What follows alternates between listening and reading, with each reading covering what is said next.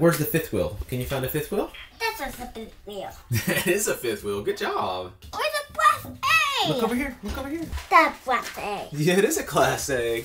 There it is. When you raise your kids in an RV, you got to start by teaching them the essential things. Trailer versus fifth wheel versus Class A. Movers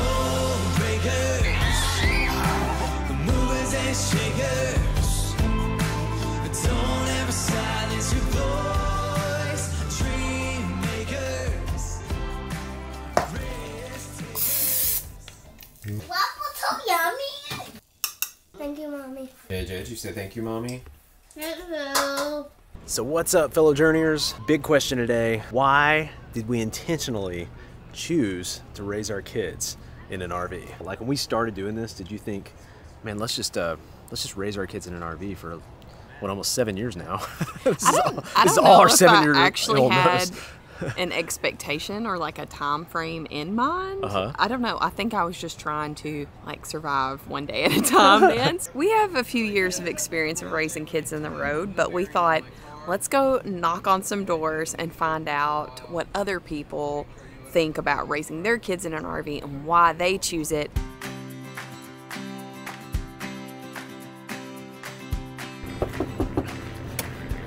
Hi guys!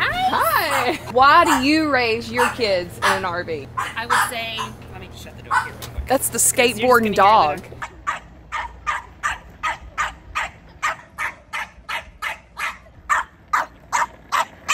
Us, honestly, like back in 2020, it was a real reality check. It's just like going to school, you know, and then you come home, you do the homework thing, you know, you put them back to bed, and at the end of the day, you don't know your kids anymore. And so I think everything shifting online really helped us make this decision to make more memories with our kids and just make the most of it. Hello. How are you? Good. How are you? What's going on? Why do you raise your kids in an RV? When we first had kids, Corey and I prioritized immediately that we always wanted the four of us to be together as much as possible. And so we had that set up in our regular life, and then the RV life just really fit that even better. And for us, we really feel like if you as parents are living in your purpose and what you feel like you're supposed to be doing, then open doors and opportunities are going to happen for your kids. And so whether we're living in an RV or whatever else happens later on in life, we just know that if we're doing what we feel we're supposed to do, then that's going to be the best for our kids.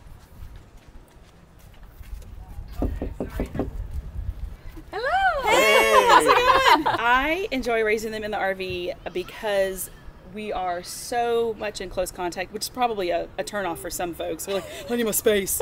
But I enjoy being a part of their life, every part, you know, all part of the day, and you're just so involved with each other. For me, the reason why we're kind of seeking this life is I was always an adventurer, and as I've gotten older with more kids, it's harder to just go hiking across the United States or something, so it's easier to take the kids on adventure. We really just wanted our kids to get out and see our country and experience it hands-on. Actually go and visit these places we're learning about and get to see everything. And it's also illegal for us to not take them. And we felt like they need to come with us.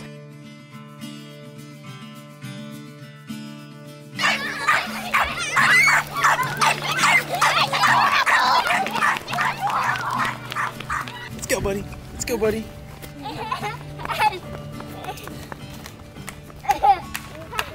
So I think one of the themes we've kind of seen with these families we're talking to is that it's a really big deal to like know your why of why you're doing this. Definitely knowing your why gets you through the hard times, because there are hard times.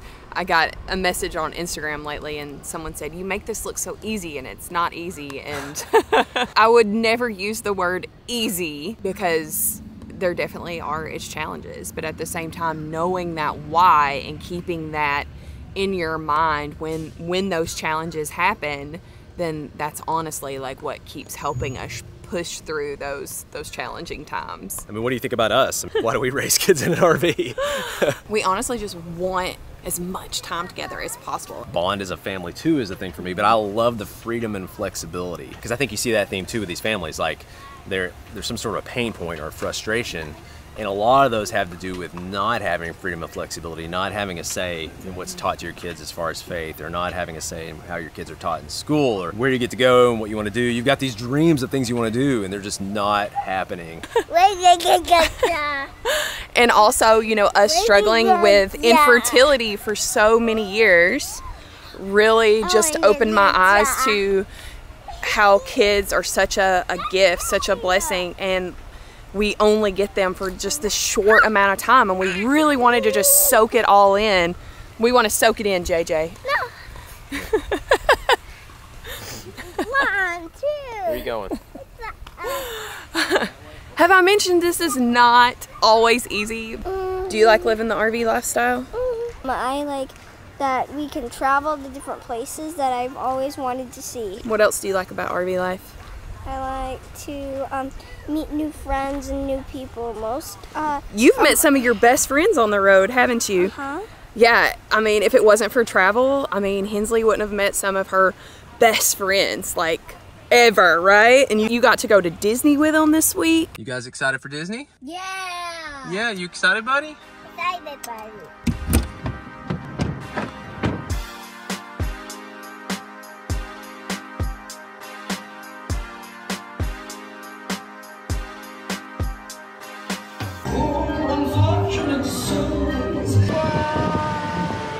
High five.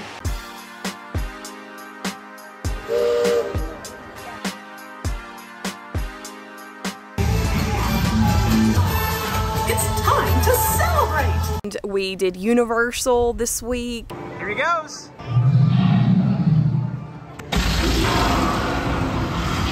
Whoa! It was so amazing. Just watching the joy on their face. We got to go ride monster trucks this week. So if you haven't heard of Showcase of Citrus, we've heard it mentioned a lot and we've never actually been here. But what's really cool is they have a 4x4 safari and JJ is so excited. I'm so excited. I'm so excited. You want to ride it or drive it? I tried it. Oh, I think we can ride it. I don't know if we can drive it.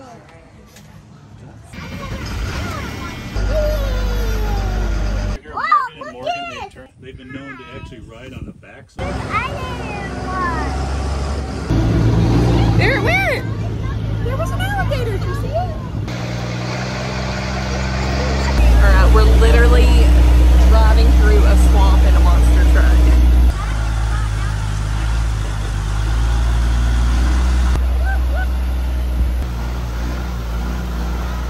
Never a dull moment. So when you're raising your kids on the road, you're also thinking, what about socialization? Are they gonna get interaction? We're on the playground less than 5 minutes and Hensley's already made new friends. They have been pushed out of their box. They have to be able to go and make new friends and meet new people, and actually that is one of her best skills in life because she's always had to do that. She's always had to go up, introduce herself and say, hey, do you want to play? The Tampa RV show is coming up and that event is huge.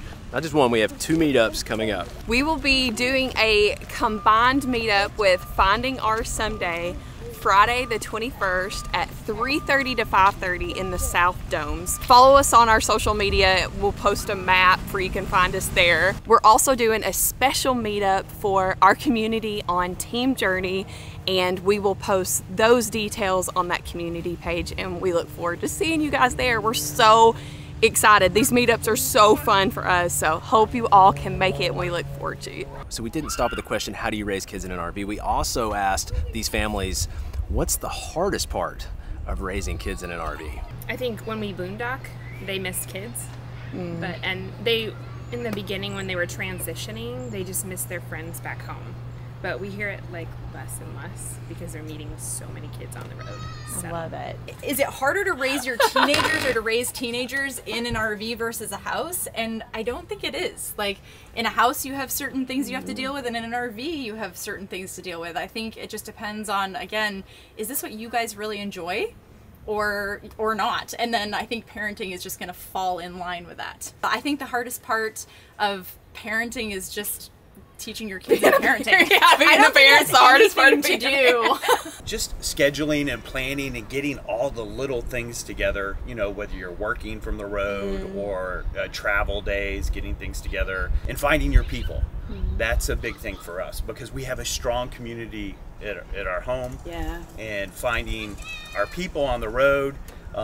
There's so many amazing people, so that's been really cool. Okay, I would say the hardest part is just generally inconsistencies. We try our best to stay in a place for, you know, a week or 2 weeks, but sometimes that doesn't happen. So you might try to do homeschool and pick specific days and times, be up by this time, be done with your school by this time, and those things just go out the window some days. Yeah, I would say the kids would say their hardest part is leading friends. Yeah. So they make friends and they have so much fun, but it only lasts for a week or two, and then we go off in different directions. Which in our own Sticks and Bricks life, when we were there, we would see our friends once a quarter. I mean, their lives were so busy, our lives were so busy that we rarely saw our friends, even our neighbors. It was difficult to see them but once a month. And it was usually like waving when we took our trash out. So I think that we still see friends more, but it's weird when you leave them and you literally are like, goodbye. It's a weird deal. And so we try to alleviate that by connecting with friends and keeping our schedules aligned.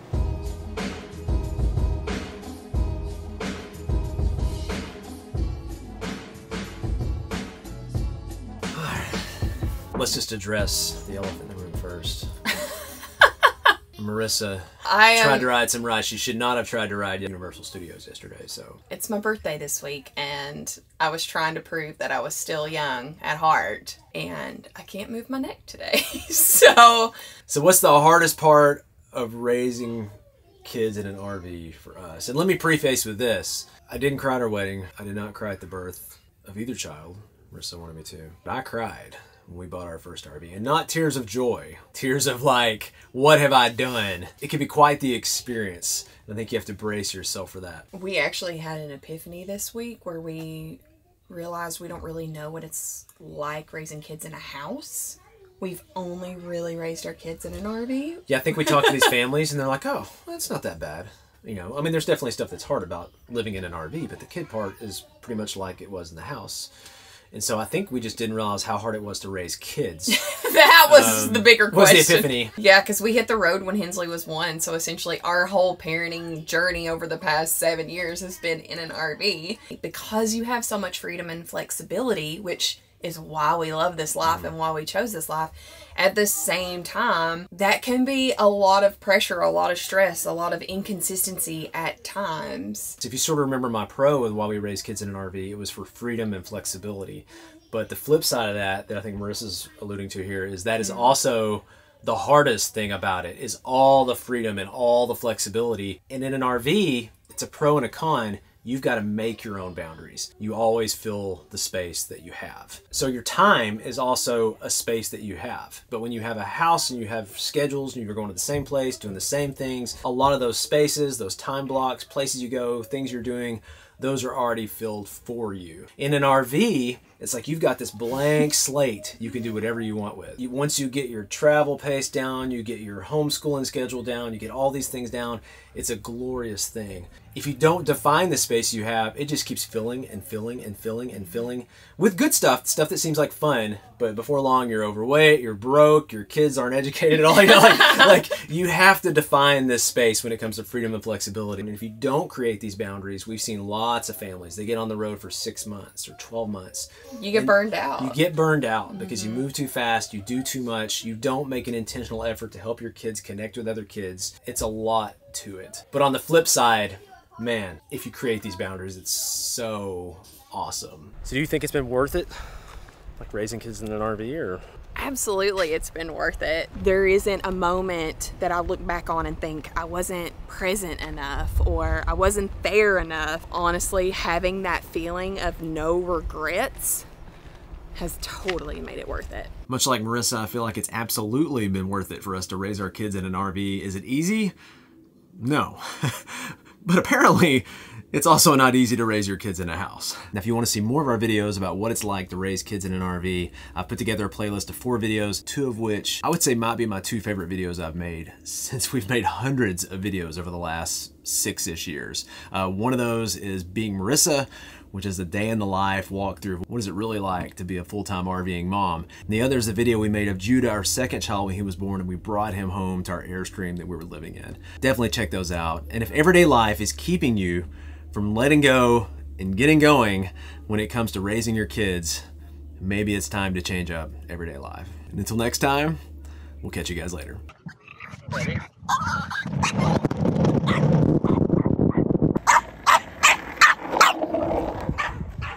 Should I have stopped him?